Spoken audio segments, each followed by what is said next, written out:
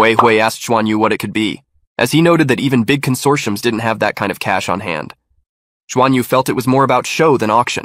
Yi Yi told them to look at the screen as she hinted that it might be the most valuable item they'd seen in the last decade. As the screen lit up, a magnificent spear appeared. Yi Yi told them that the spear wasn't just any weapon, it also doubled as a staff, and was once wielded by the mighty Silver Dragon King.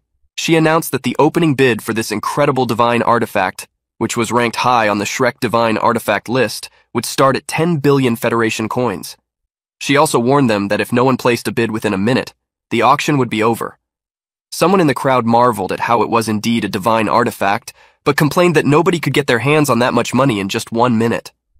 Hui Hui said to Xuan Yu 10 billion wasn't too bad for such a powerful artifact, and wondered aloud if Shrek had always intended to sell it. Xuan Yu admitted they didn't have a chance of affording it, but he couldn't help but think the Silver Dragon Spear sounded a lot like Feng's White Dragon Spear. His eyes found Feng, who seemed lost in thought. The countdown began, and the clock hit 0 with no bids coming through, and the auction quietly came to an end. As they stepped outside, they spotted Yuge waiting for them. She confidently told Xuan Yu to hurry up and work on his cultivation, because she wanted a proper fight where she could really go all out. Xuan Yu forced a smile as he thought she had to be joking. After all, her soul power was leagues ahead of his. Without another word, she walked off, purposely bumping into Hui Hui as she passed. Hui Hui watched her go and felt worried about how she wasn't the class monitor anymore. He feared she might end up isolated by the rest of their classmates. Xuan Yu tried to move things along and suggested they head back to cultivate, but Xiushu told him they should report to the teacher first.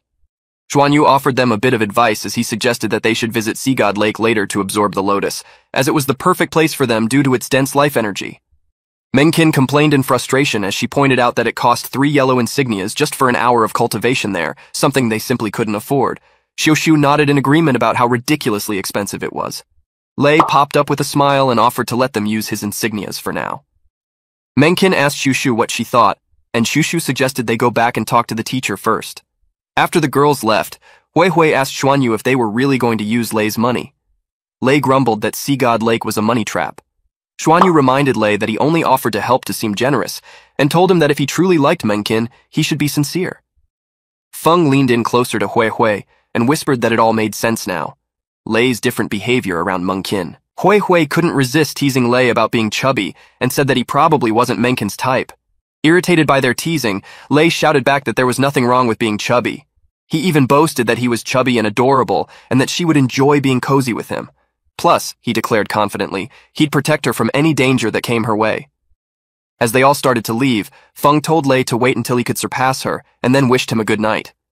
Xuan Yu shouted if he really had an ice god lotus with twin flowers and wondered if it was a 10,000-year-old one. Tang Yue remarked that young people nowadays were really rich and said he would apply for it on Xuan Yu's behalf. Xuan Yu offered him a sincere thanks. Yue told him that it was limited to 30 yellow insignias until it was fully absorbed.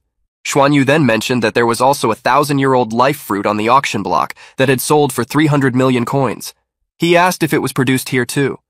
Yue smiled and asked why Xuan Yu wanted to know and if he wanted one. Xuan Yu laughed and replied that he was too young to be thinking about extending his life. Yue reached into his pocket and pulled out the life fruit, showing it to Xuan Yu, who looked at it in amazement. Yue smiled and asked if it was the same one he had been talking about. Xuan Yu was shocked to realize his teacher also had life fruit. Then, Yue popped it into his mouth and ate it while Xuan Yu watched in disbelief. As Yue swallowed it, the realization of the 300 million coins hit Xuan Yu. He stared at his teacher in shock, surprised that he ate it and found it tasted delicious. Yue noticed his reaction and explained that each student in the life school received 1 life fruit every month, but they weren't allowed to sell it and could only eat it. He then asked if Xuan Yu had any more questions. Xuan Yu said that was all and told him he'd go back to cultivating. Yue smiled and said he looked forward to his next visit. As Xuan Yu left, Yue thought about his remark about once a month, and wondered to himself that only students above the 90th rank got 1 life fruit every month, and old Shu's plan to gradually win Xuan Yu over was quite clever. The Silver Dragon Spear went back on auction after that day, but the starting price jumped to 100 billion coins. Lan Mengqin and Bei Shushu also decided to visit Sea God Lake to absorb the Ice God Lotus. With everything going on, their term was quickly coming to an end, packed with a hectic schedule of study and cultivation. Inside the forging room, Xuan Yu wished Yingming a good morning. Yingming sighed as he thought to himself that the broke guy was back again, and he still hadn't spent a penny. Xuan Yu asked if they could buy rare metals from the exchange center at the Blacksmith Association. Yingming confirmed and wondered what was going on, curious if Xuanyu had plans for the metal. Xuanyu explained that he wanted to try something new and intended to buy 1 cubic meter of dark silver, which he would cut into 100 pieces. Yingming's eyes widened in disbelief at the realization of how much that would cost, and Xuanyu must have some serious cash.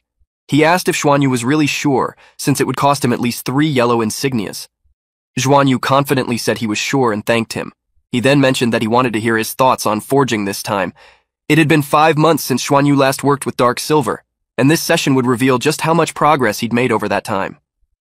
Yingming watched Xuanyu with a mix of curiosity and disbelief. The boy was so absorbed in his work, and Yingming reflected on how Xuanyu had spent months learning on his own since he began forging. Despite being there for 4 or 5 months, Xuanyu had never sought advice. Yingming wondered that Xuanyu might be relying on books and considered it a waste of time.